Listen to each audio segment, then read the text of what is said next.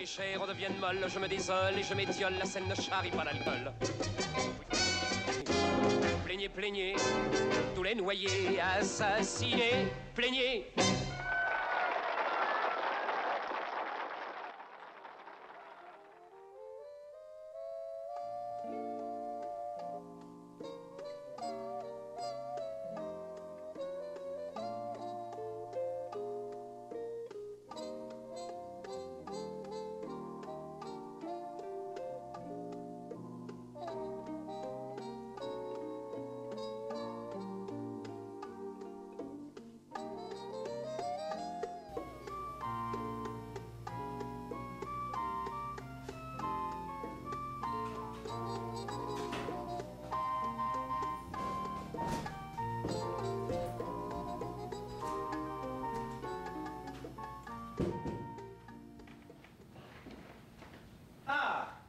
Dull moment around here.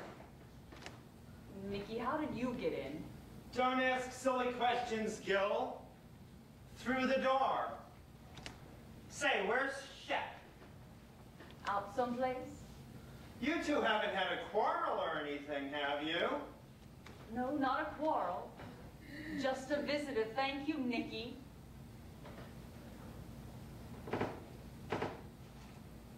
Say, what's this? Somebody's been careless. No one has been careless.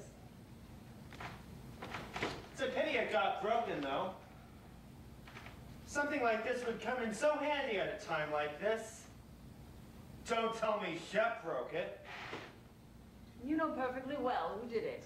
Yes, you, but was it in reform or anger? Not just because Shep walked out on you. You've seen him. Where?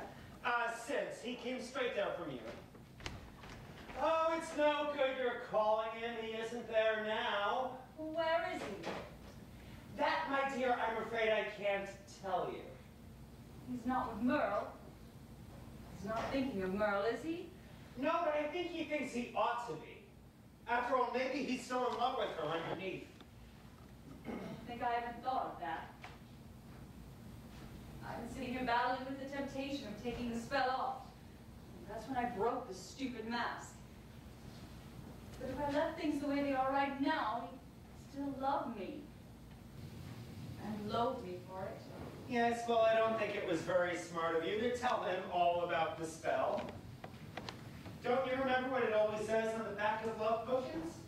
Shake well and don't tell. This is what happens to you. You think you're getting away with something, and you forfeit almost everything. You wind up in a little world of separateness, away from everyone. That's what I found out. Who's that? It can't be Shep. He's got a key.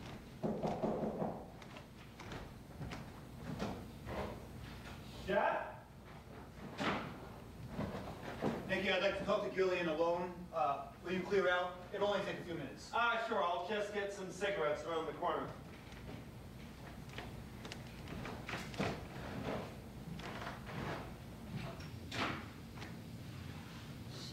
Shep, I'm so Listen to me.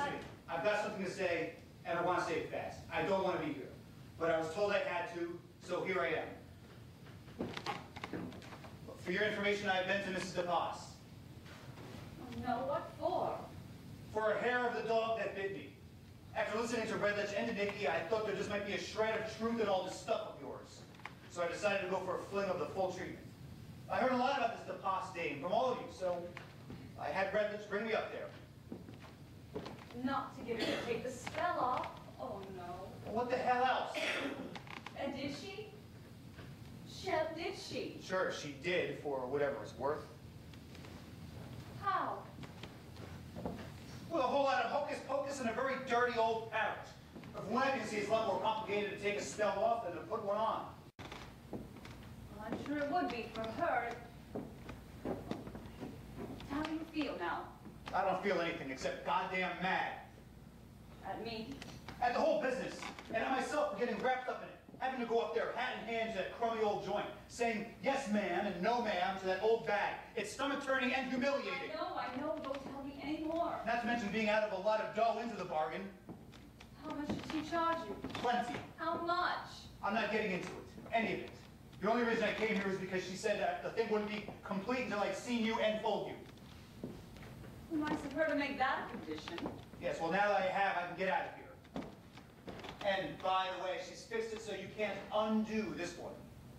And just how did she do that? Well, how would I know? She pretended it was something she added to that disgusting mess she made me drink. I've never heard such rubbish in all my life. To think that she could stop me. I will let you go. You're damn right you will. But don't think this is a decision due to anything she did. We're not getting into it, any of it. I've said what I've got to say. What about Merle? What about her? Well, are you going back to her? I mean, if she'll have you. Right now, all I'm going to do is get some stiff drinks under my belt and try to knock myself out.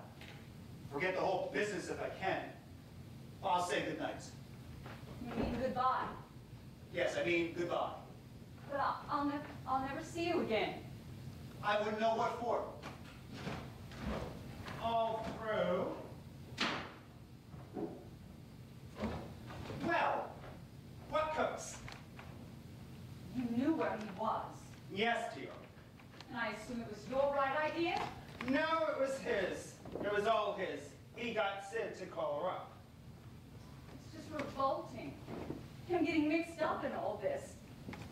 Going to see her, he's too good for this. Now wait a minute. He is. It's cheapening to him. Him scrabbling about in the gutters of the supernatural with Mrs. DePass. Well, are you going to let her get away with it? Oh, come on back to us where you belong. Come to Natalie's party with me.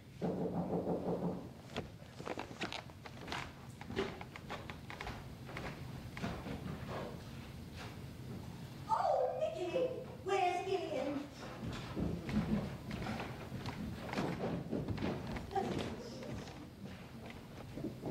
Gillian? I have Mr. Redlitch outside. Since when do you know Redlitch? Well, we met tonight at Mrs. DePass's, and then we left together when Shepard went in. Will you see him just for a minute? It's important. I can't see anyone now. Yes, but it's about Shep and Mrs. DePass. Mr. Redlitch is afraid you may be voting it against him.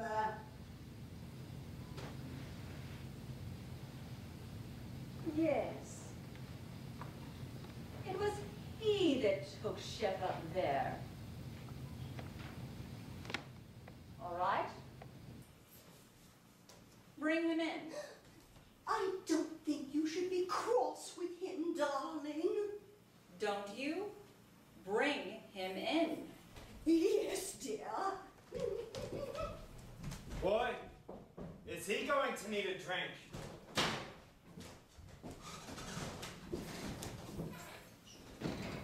Good evening, Miss Holroyd. It's very nice of you to see me like this. Mr. Redlitch, so it's you I have to thank for taking Shep to see Mrs. DePass to cure him of me. Oh, wasn't that Miss Holroyd? Oh, no. Well, what was it then? Oh, well, it was to put him back how he was when he met you. You know, like in Shakespeare. Be as thou was wont to be, see as thou was wont to see. A Midsummer Night's Dream, when they take off the power of the flower And Titania falls out of love with the ass. Thank you for the comparison. Oh, I guess that was kind of putting my foot in it, wasn't it? But what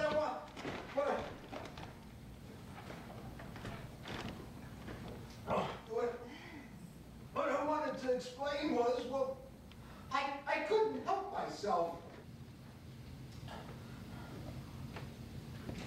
I figured, well, you mightn't altogether like it, but... Oh, you did you? That was very smart of you. But when your aunt here told me that you'd always had a hate on old Bianca, well... Bianca? Mrs. DePass. Well, when I heard that you'd always been rivals, so to We've speak. never been rivals. That third-rate, vulgar, self-advertising, made-of-order And now, hold on. She is the best in the business. It's people like her that make me wish we had the Inquisition back. You know what she did? She had him come here and tell me what she'd done. Told him it was part of it all. Well, maybe it is, dear. Not for anyone who knows their business, it's not. She can't be as bad at her craft as all that.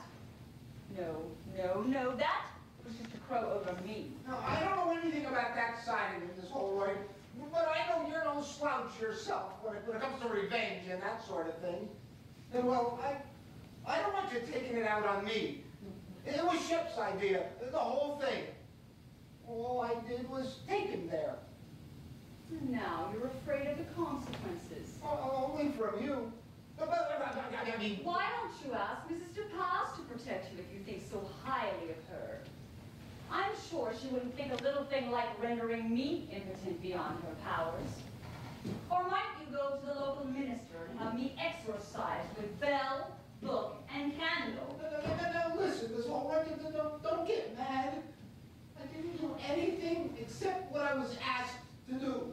Oh, suppose you were asked to commit a murder, or introduce someone to a murderer who might do the job, but...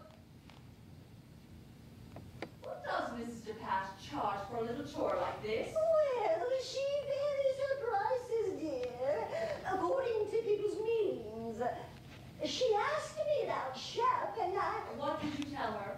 Well, I told her I thought he was quite well off. You see, I had seen his bank book and letters from his banker, and How much did that set him back?